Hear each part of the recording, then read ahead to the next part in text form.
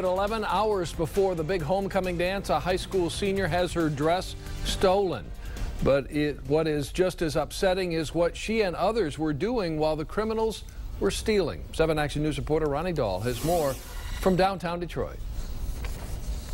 Saturday morning, a group of high school athletes came to Detroit to take part in a charity walk. They parked in this lot with so many other cars, thinking it was safe. But when they returned, they found their stuff stolen and one student's homecoming dance dreams in jeopardy.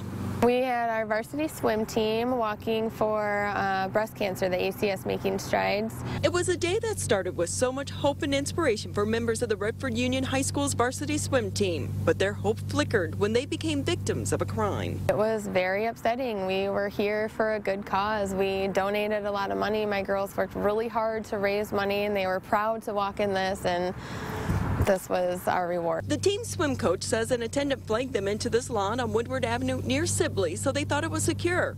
Instead, they and about a dozen other vehicles became the target for thieves. Then we discovered what was missing, and that was my purse, one of my swimmer's purses, one of my swimmer's homecoming dress. I don't know why they would take a dress. It was a dress Emily Miller so carefully picked out, one that would sparkle alongside all the others, and it was gone. Last week we went shopping, we're all excited, and then to find out today that all of it's gone. They got my shoes, my ticket, my dress, my purse.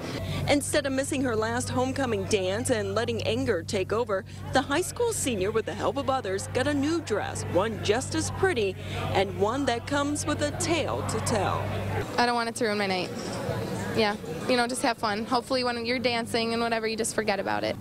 The victims did file police reports with the Detroit Police Department. The break-ins are still under investigation. In downtown Detroit, Ronnie Dahl, 7 Action News.